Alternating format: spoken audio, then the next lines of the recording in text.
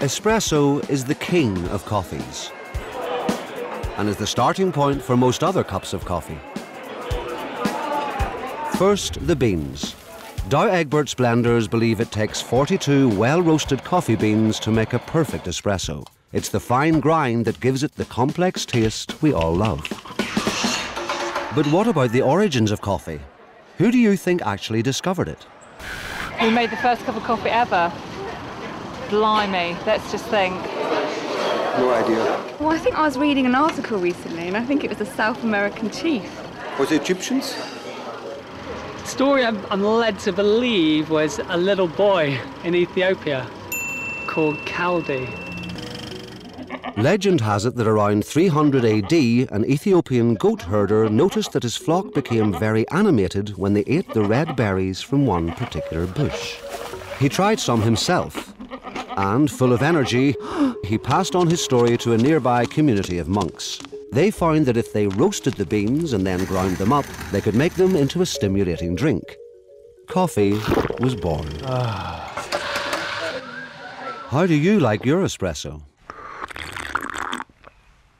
Me personally, something strong, rich, smooth, with a bit of a bite on the end. The darker the better. I like it, you know, really packed in and quite sharp and short as well. I like a short espresso.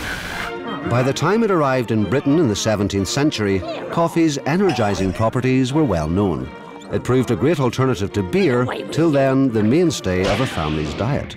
Coffee houses quickly became popular all over Europe. They started life as places for people to meet and do business. In Britain, they were called penny universities. One became the cornerstone of banking in the City of London. And this is what Lloyd's of London looked like when it opened in 1688 as a coffee house.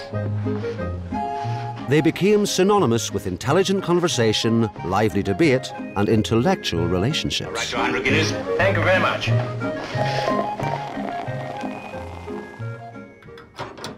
The espresso contains a higher amount of dissolved matter than a standard coffee, but actually less caffeine cup for cup. When do you like your espresso? As soon as I walk in the door. All the day. in the early morning?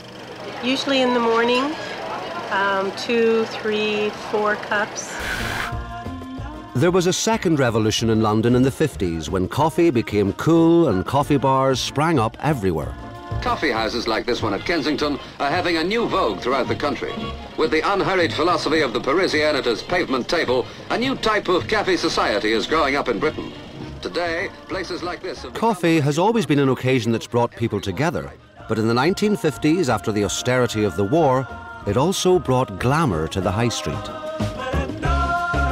In 1753, a small shop selling coffee, tea and tobacco was opened in the Netherlands. It was one of the earliest of its kind, and it was called Douwe Egberts. It went on to become an internationally renowned business that gained momentum as coffee became one of the world's greatest trading commodities and the lifeblood of many European cities.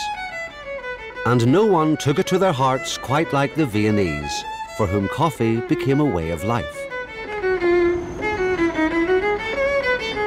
Vienna without a coffee house, I think, is unthinkable. My opinion.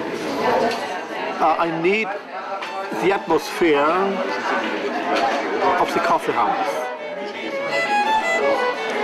Coffee is the substitute of blood for Viennese population.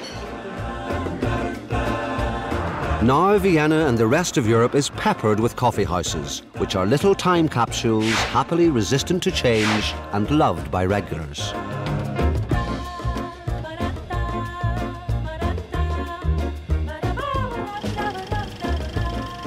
Young Kaldi could have had no idea of what he started.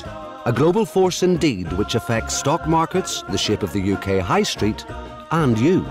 Your mood, the start of your day, the end of your meal. We all have our own story.